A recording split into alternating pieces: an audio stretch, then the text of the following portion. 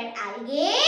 And the answer for that question is phycoerythrin and phycocyanin. And the second question was, what is the pink snow also called? And the answer for that question is watermelon snow. The topic for today's devotion is popular under the poplars.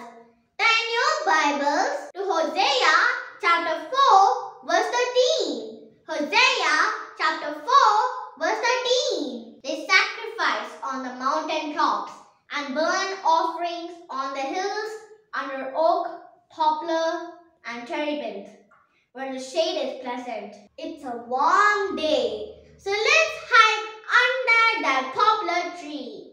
I just love big shady trees in the summertime, don't you? Actually, poplar trees are a big family of trees. I love the cottonwood and quaking aspen trees here. They're both the members of the poplar family. Do you know that poplars is a genus of 25 to 30 species of the deciduous flowering plants native to the northern hemisphere?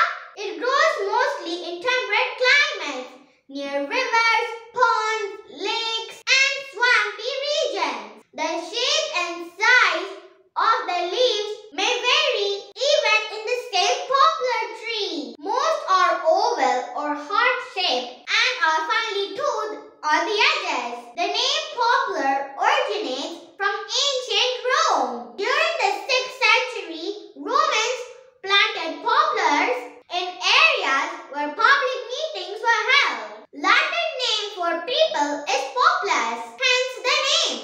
Due to elasticity, it is used in manufacture of snowballs and musical instruments. Unfortunately, back in Israel, the people used poplar trees for more than just shade. Today's verse says that they were sacrificing burnt offerings. The sad thing was that wasn't to the true God.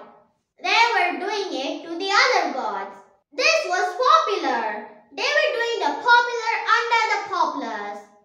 They were joining the crowd. They were doing what other people were doing without really thinking for themselves. God wants you and me to think for ourselves. He doesn't want us to do what everyone else is doing. Just because everyone is doing it, stand up and do the right thing for Jesus. Don't worry about being popular under the poplars. Now everybody, it's question time. The first question for today is, what is the most popular painting painted on the poplar tree? And the second question for today is, which is the endangered species of the poplar trees? Put your answers in the comment section below. Hit the like button and share this video with your friends. Subscribe and hit the notification bell near it so that you won't miss any of these videos. I hope you all will